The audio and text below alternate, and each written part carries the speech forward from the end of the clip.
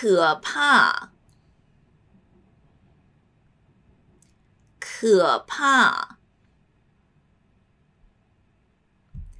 可怕。In ancient times, 可 was written as. The left part is an X, refers to harvest. The right part is a mouth, which is singing. This character indicates people sing the harvest song to the gods, expecting the approval. So the original meaning of 可 is approve. In ancient times, 怕 was written as. The left part refers to a heart. The right part indicates the white line from the sunrise. It's another character by, which means white, blank.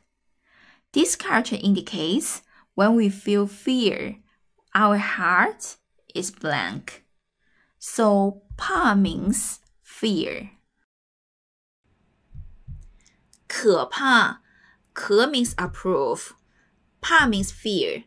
So 可怕 means terrible. 刚刚发生了一件可怕的事情。